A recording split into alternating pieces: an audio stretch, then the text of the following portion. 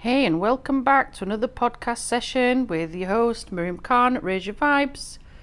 Today's topic is about people that want accolades for doing diddly squat in your life, in your business, in your personal life. You know what? We all have various people that come in and out of our lives in different scenarios, different situations. You could be somebody who's already got a really successful business. Maybe you're someone who's just starting to branch out. Maybe you are someone that's just started a new niche, new market, new whatever it is that you've been trying to do. And perhaps for a while, for a long while, whatever the business was, whatever the niche was, whatever the marketing was, perhaps it wasn't going as well as you thought it would. You know, it's hard. It's hard to get started up in a business. We've all been there, I'm sure, or we know people that have been in that particular scenario and situation. It's not easy, okay? There is a lot of setbacks that you have to make into comebacks, and along that way, you know, along that particular path that you have, you certainly learn who your true friends are, okay? And you learn who you can trust, who you can rely on, who's there to support you, who's there basically to help you through those challenging times, because sometimes you're starting on very limited resources. You know, some of us don't have the income of a bank of mummy and daddy, you know. Sometimes we are very poor. We start from very humble beginnings, perhaps.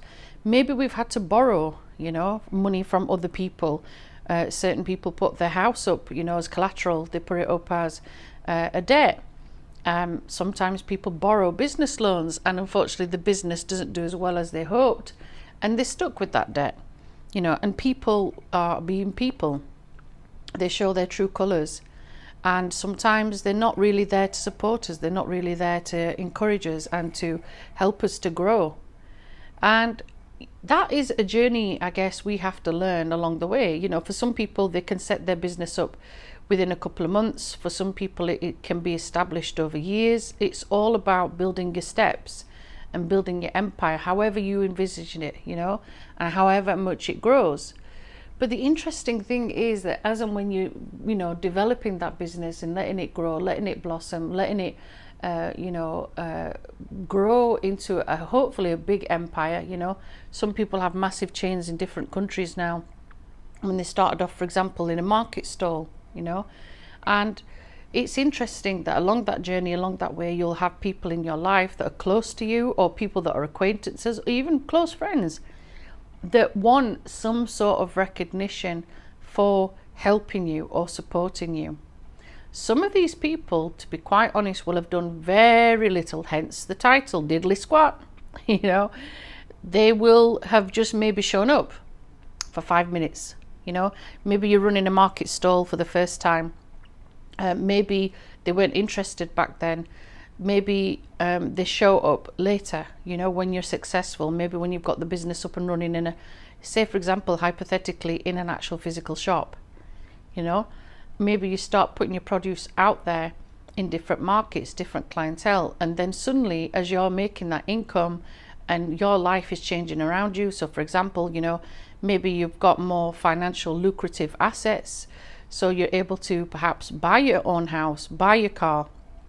Maybe you're able to employ other people other than yourself, and your business starts to boom and blossom how it should do.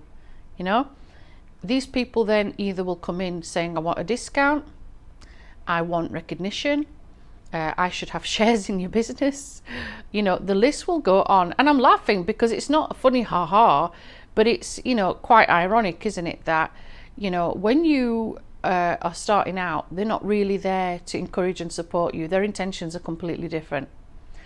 Me personally, I've had loads of friends start different businesses, including myself. And there are times when you are in a situation where if you're going to give someone your time, for example, you want to help someone out with their business, give it freely. Give it freely. Don't have expectations that, oh, I'm going to get a reward, or I'm going to get a discount, or I'm going to get a freebie. Do it because you want to, from a good heart. Yeah? And do it because you feel that giving that time, giving that space, giving your experience, giving your skills is going to benefit them, but benefit you as well. Because at the end of the day, you want that person to succeed and do well.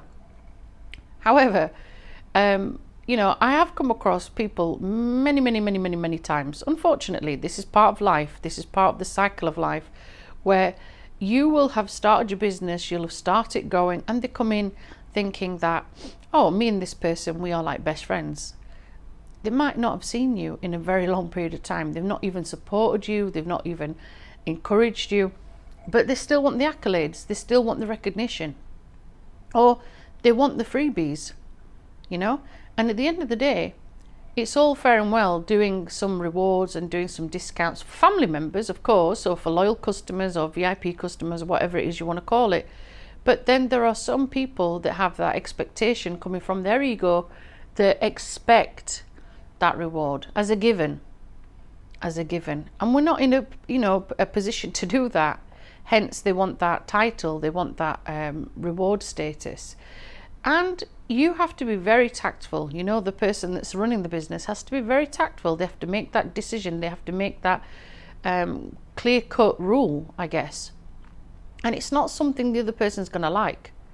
You know, when you're actually saying to them, no, sorry, but can't do that, can't give you this, unable to do that, that's because they're not probably used to the word no, and it's going to, you know, disturb their ego. It's going to disturb what they expect, what they think they're entitled to.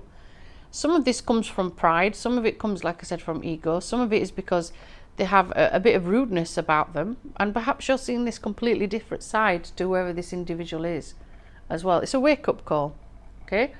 In business, in life, sometimes we do have to be ruthless, okay? And sometimes we are extremely ruthless. We can be direct as anything. We could get to the point where we say, sorry, your business ain't welcome. I don't want you having any contacts with me.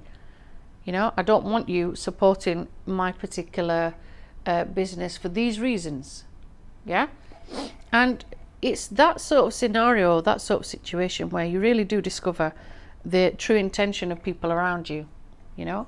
And like I said, sometimes that person's position is honourable, it's from a good heart, a good intention, they're trying to help you get set up. Sure, you know, later on in life you might reward that person however you feel appropriate. It might be that you also give them a help, you know, up the ladder, or a step up the ladder, so to speak. And then there are others that just don't, you know, that don't support us, that don't care. So we have to look at that. We have to look at those aspects, and we have to look at who's really in it to support us, who's really in it to support us and wants us to succeed, wants us to grow, wants us to flourish, and who really is not. That's the hard lesson. And sometimes, you know, these people really will surprise you, because you will expect a certain friend of yours to be loyal as hell, and unfortunately they're the ones who end up stabbing you in the back. They're the ones who let you down. And you know, it's a learning curve, isn't it? It's a learning curve finding out who really does support you and who doesn't. But the master, I guess, of that lesson, which is a lesson, it's a lesson in wisdom and it's a lesson in growth, is you discovering, well, who is it that I need to focus my time on? Who is it that I really need to step back from? Who is it that I really need to support and help? And do I really need, you know, the sharks, I guess, in my life? The answer is no. But all of us have to come to that lesson. All of us have to come to that particular journey. And that's where there's that big wake-up call for us and for them, you know. And I guess it also shows that you're outgrowing certain people as well. The more that you step back, the more you put a hand up to them and say, sorry, this doesn't fit into my schedule or my routine anymore. You know, you're showing respect to yourself, and you're showing support to yourself by saying to these individuals, you know, nah, I bow out. I bow out. And you can do that respectfully, by the way. You don't have to do it in an aggressive manner. So it's important to take a step back. It's important to see who these individuals are and suss them out. Some of you out there listening today will be sussing people out from day one. We can read their body vibes, we can read their energy, we can read their, you know, social cues. Sometimes we don't. It's difficult, and sometimes we do. So it's a matter of getting a balancing act between the both of them and discovering which side of the fence we're on, who we're going to tolerate and who needs to be on our team. So if you're in that position, Look around you. Who are the people you've got helping you grow? Who are the people that's stumping your growth? And who are the ones that, you know, where you need to take out the weeds and say, see you later, bye, you know? That's a learning curve. That's definitely a learning curve. And the person that should be getting accolades, by the way, is yourself. You've put in the effort, you've put in the desire, you've put in so much time in building and growing your business. And you don't want someone to come along and try and trample over your flower bed, you know? You want your flowers to grow strong. You want them to maintain the sunlight. You want your business to flourish and to keep flourishing. So now and again, guys, you do have to take out the weeds. You do have to take out the people that are not part of your plan. And it's all right to do that. Remember to give the accolades to yourself, because that's where they belong. Thanks for tuning in. Short but sweet, but to the point. Tune in next time for some more wisdom from Raise Your Vibes. This has been Miriam Khan. Thanks for tuning in. Thanks for listening in as always. Bye for now.